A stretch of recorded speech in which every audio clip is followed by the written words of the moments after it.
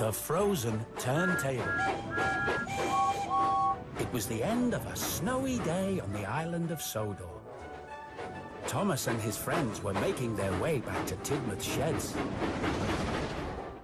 But when they got there, they discovered that the turntable was stuck. It was frozen and it wouldn't turn. The turntable only pointed to one berth, so only one engine could go into the shed. I should sleep in the shed. It wouldn't be right for me to sleep out in the snow. I don't want to sleep out in the snow either, Gordon. Snow and ice are not kind to my paintwork. What about Percy? He has to pull the mail train tonight. He'll need a berth to come back to. I don't mind, Thomas. I can find another shed to sleep in. No, Percy. You should sleep here. We can all find other sheds to sleep in, and we should. The engines all agreed that Percy would sleep at the sheds that night. And the rest of the Steamies went to find other sheds to sleep in. They met Flynn coming back from fighting a fire. Where are you all off to at this time of night? The turntable is frozen at Tidmouth sheds. We're all looking for somewhere else to sleep. There are 2 empty sheds at the Search and Rescue Center, if anyone wants to sleep there. I'm not sleeping at the Search and Rescue Center. It will be far too noisy if there's an emergency and the alarm goes off. So James and Emily went to sleep at the Sodor Search and Rescue Center. Thomas and the other engines decided they should ask Victor if there was room at the steamworks. Well, my friends, we only have room for 2 of you to sleep here tonight. I'm not sleeping here. The steamworks always makes me think of breaking down. I'm quite sure I wouldn't get any sleep at all. Okay, Gordon, but you do need to find a shed for the night. Sitting out in the snow and ice is not good for an engine. Gordon, there's an empty shed at Whiff's waste dump. I am not sleeping at a smelly waste dump. It's simply out of the question. Thomas and Gordon left Henry and Edward to sleep at the steamworks. Gordon was sure he could find a better place to sleep. Then they met Norman, pulling his last load of the day. Hello, Norman. The turntable at Tidmouth sheds is frozen. Do you know a place we can sleep for the night? There's room for another engine at the diesel works, if one of you wants to sleep there. I'm not sleeping at the diesel works. It's too oily, and I don't like the smell of their fuel. So Thomas decided to sleep there instead. Now Gordon was on his own. I'm sure I can find a better place to sleep than the smelly old diesel works. But no matter how hard he tried, he couldn't think of anywhere else to sleep. Oh. Then an idea flew into Gordon's funnel. What silly engines! They've all gone off to sleep in other sheds, but the turntable is sure to be working by now. But the turntable wasn't working. It was still stuck in the same place. And there was still only one berth that an engine could get into. What silly engines! I know where I am going to sleep tonight.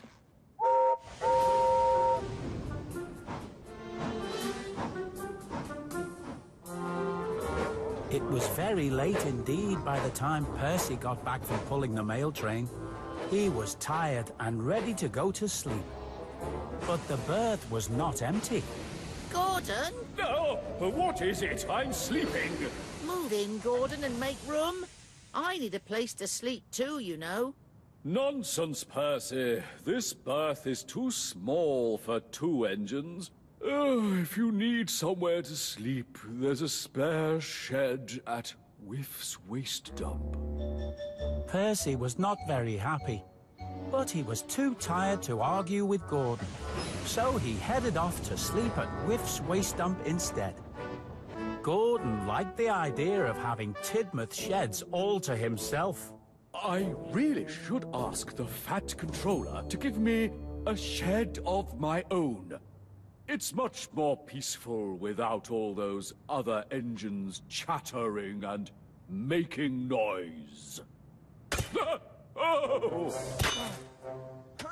But then, the men started working on the turntable again. They were being very noisy. Gordon found it very hard to get any sleep at all.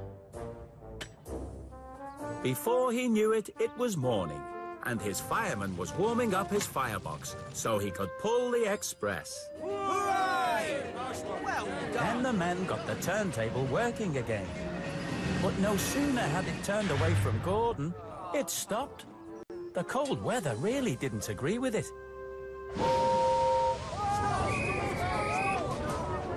Gordon was very surprised. He was ready to go. It was time to pull the express.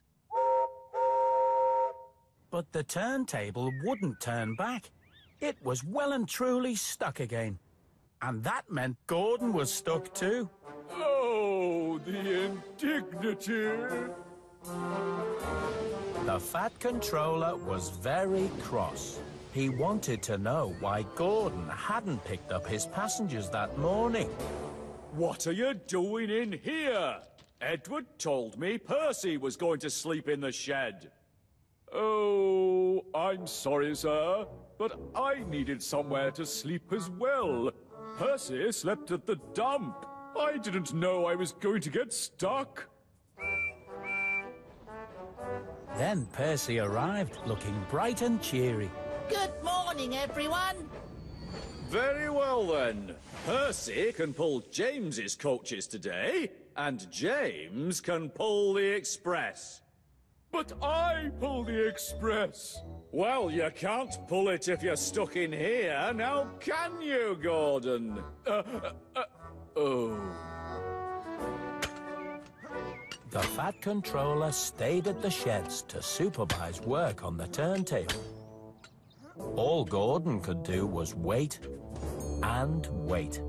I wish I could go out and do my job, like a really useful engine. At last, the workmen got the turntable turning again. And Gordon steamed eagerly out of the shed. But it was already getting dark, and the other engines were coming back for the night. Gordon was very disappointed. I haven't done anything really useful all day. Then you shall do something really useful all night. You shall pull the mail train tonight, Gordon. Oh, no! The mail train is a job for a small engine, sir. No, Gordon, the tables have turned. Tonight, the mail train is a job for you. Oh, the indignity.